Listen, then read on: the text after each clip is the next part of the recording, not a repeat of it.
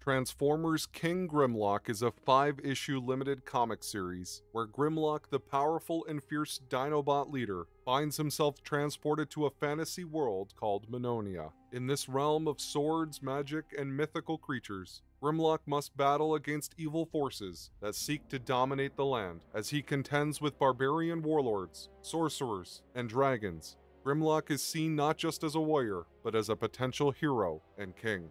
So let's take a look at issue number 1. Relentless, stubborn, and uncontrollable, Grimlock and his Dinobots have always clashed with Optimus Prime's more compassionate approach to warfare.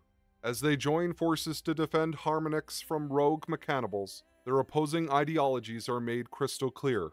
Prime plans to honor Cybertron's agreement with Mastermouth and send the surviving Mechanibals to Nebulon Station for sentencing, but Grimlock has other ideas. He believes in making a statement and does so by brutally splitting the aliens in two with his sword. Prime asserts that mercy is a strength, but before their debate can continue, the ground beneath them suddenly pulses with a strange green light.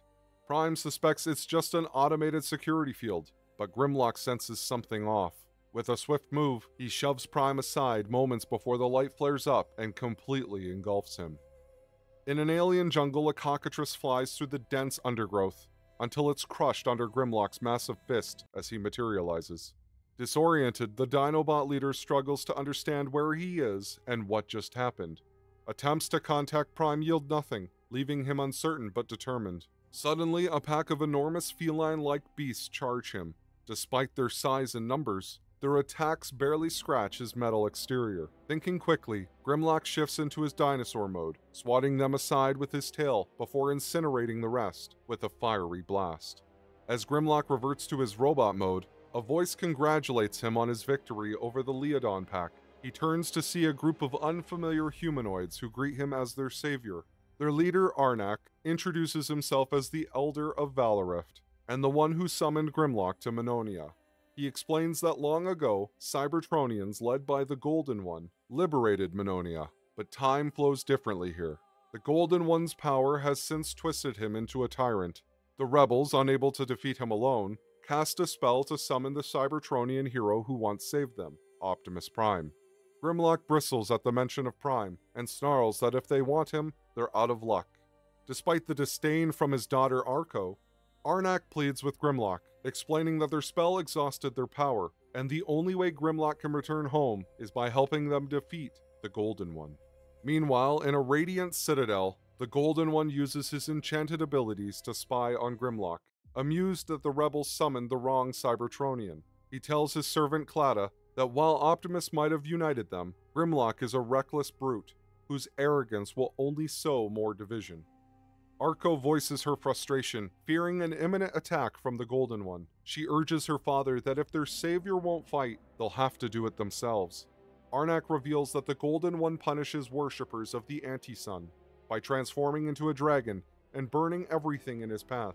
Though Grimlock could be their only hope, he refuses, declaring that strength comes from fighting their own battles. Arnak insists that helping them is the only way Grimlock can return home. But the Dinobot leader stubbornly stomps off into the wilderness, as one of Arnak's allies remarks that Optimus would never abandon them. Grimlock fires back that he's not Optimus, and never will be. If it means being stranded in Menonia forever, so be it. Arko, undeterred, follows him. She recognizes that Grimlock despises weakness, and so does she. As Grimlock battles a trio of monstrous Cyclops wielding Autobot-marked weapons, Arko tracks his path of destruction, determined that if she can't persuade Grimlock to help, she'll find a way to force him. Well, issue 1 does exactly what it needed to do. It's setting up the story, introduces us to our main characters, and is starting to define them in the context of the plot's central conflict. It was a bit of a quick read, but I enjoy fantasy and Transformers, and to see those two merged together is kind of fun. There wasn't a whole lot in this issue to really savor, but I felt like it gave me enough substance that I really want to know what happens next. Let me know in the comments if you guys enjoyed this issue. Don't forget to like this video and sub to the channel for more.